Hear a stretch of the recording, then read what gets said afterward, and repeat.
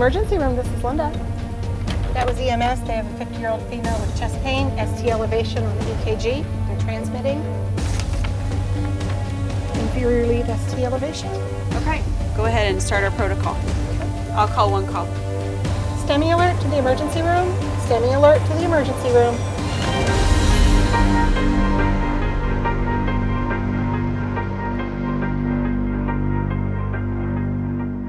Each year, hundreds of thousands of Americans have the most serious type of heart attack, known as an ST-elevated myocardial infarction, or STEMI, in which blood flow is completely blocked to a portion of the heart. Unless this blockage is eliminated quickly, the patient's health and life are at serious risk. Currently, around 2/3 of STEMI patients fail to receive the best available treatments to restore blood flow.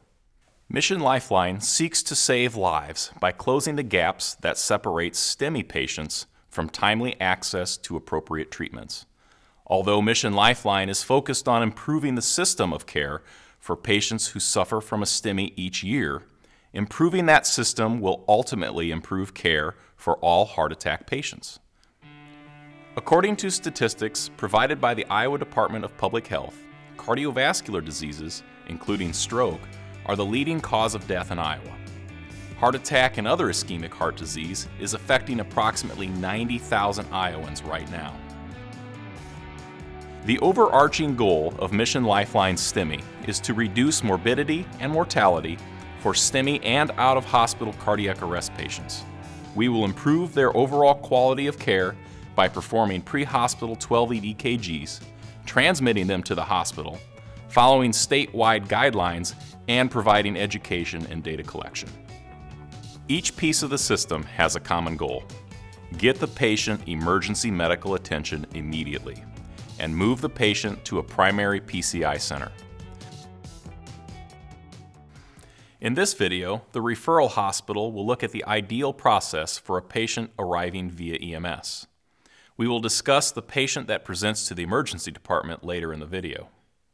Remember, first medical contact is the first trained healthcare provider able to assess and identify the signs and symptoms of a cardiac problem and start the system rolling. First medical contact will be staff at the hospital when the patient self-presents. First medical contact to ECG time should be less than 10 minutes to provide the best opportunity for early identification of a STEMI heart attack. The system of care begins with the patient identifying signs and symptoms of a possible heart attack. Ideally, that person or someone with that person would call 911 and enter the emergency care system in that way. However, nationwide, our data shows that the majority of heart attack victims, especially in rural areas, drive themselves to the hospital. This happens for many reasons: denial, embarrassment, thinking they can get there faster than if they waited for an ambulance, or not wanting to bother people. What we as healthcare providers try to help people understand is that they actually get to definitive treatment safer and faster by almost 30 minutes if they enter the system via EMS, and they receive emergency treatment that can buy their heart muscle precious time while being transported to the PCI center or cath lab hospital.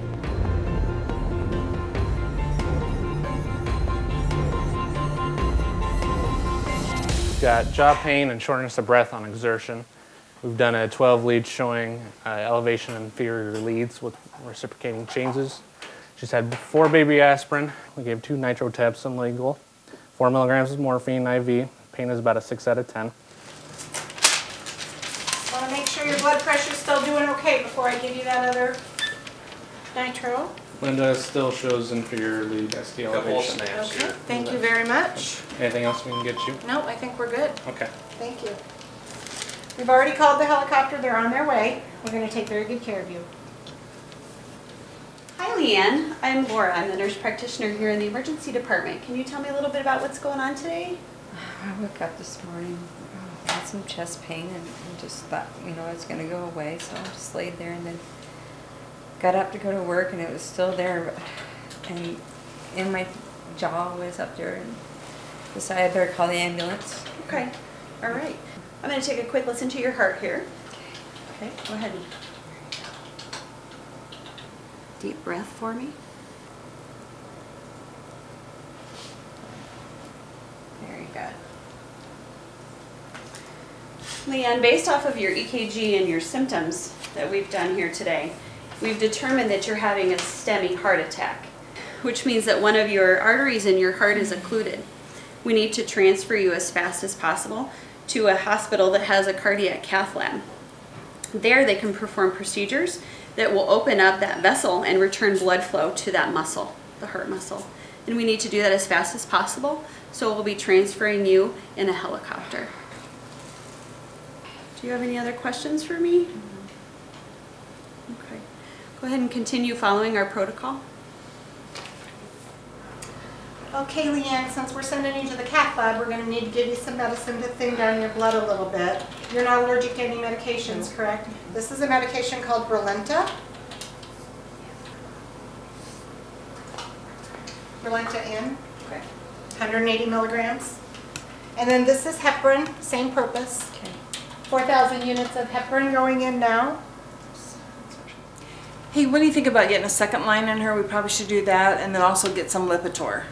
Those are really good ideas, but I think I heard the bird, so we won't delay care for those. We'll let them decide if they want to give them en route. Okay, all right. Hi there. Hi, this is Leanne. I'm Linda. Linda, I'm Jen. Jen, nice to meet you. This is a 50-year-old female. Chest pain onset about 3 hours ago, but she does report that she had some jaw pain overnight and some shortness of breath with exertion. No reports of diaphoresis. Anything else? No. If you just want to fax the labs when you get them. We will do that.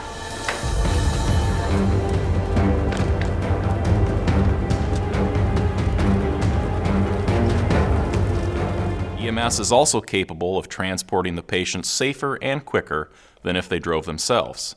And most importantly, EMS can begin emergency treatment, saving cardiac muscle and providing resuscitation efforts if a patient should cardiac arrest. Whether BLS or ALS, you have the skills to acquire 12-lead ECG. It should not delay scene time, but it puts the entire system of care into action. Once the STEMI is identified, the decision on how to get the patient to the PCI hospital must be made.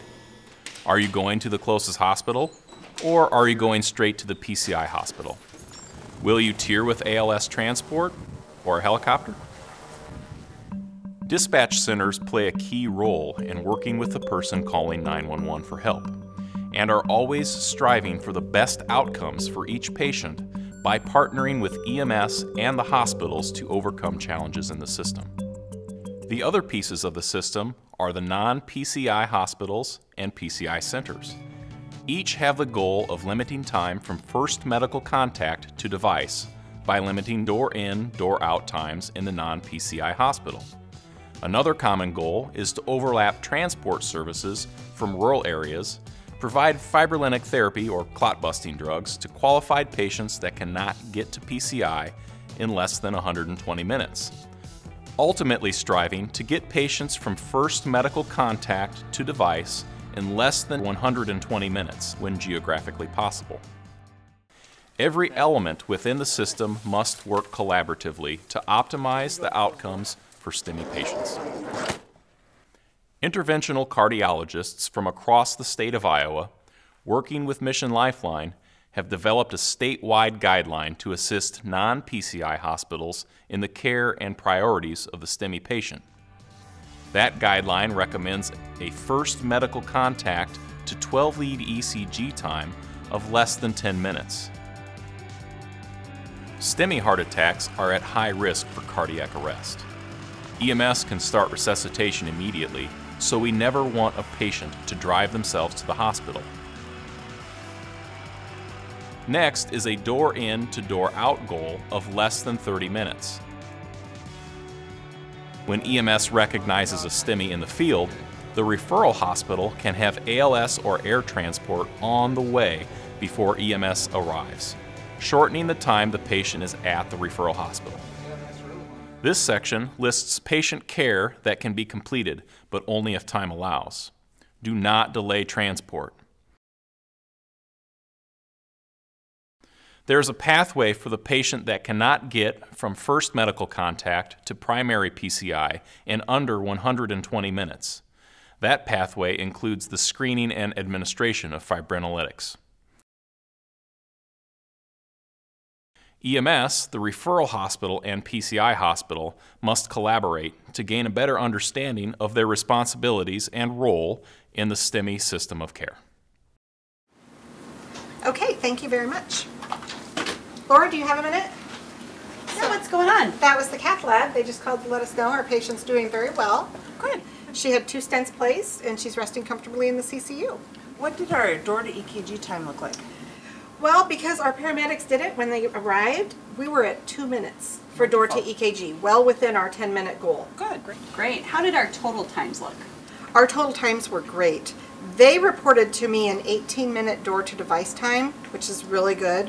For our total times, we had a door-to-door time of 20 minutes, which is well within our 30-minute goal, which leaves us with a total first medical contact to device of 55 minutes. Great. Which is why the patient did so well. Good job, team. The PCI centers in Iowa are collecting large amounts of data that span the entire system of care.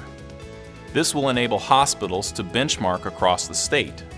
The Mission Lifeline task force and committees will allow for networking and the sharing of best practices across our state. It will be possible to watch the trends across Iowa to see the improvements we make. This data will also provide significant information that helps drive the science behind the guidelines that are also continually being updated and strengthened. Mission Lifeline goals: save lives, improve outcomes, and restore health. Thank you for joining us today. You will find this video a good resource for your team.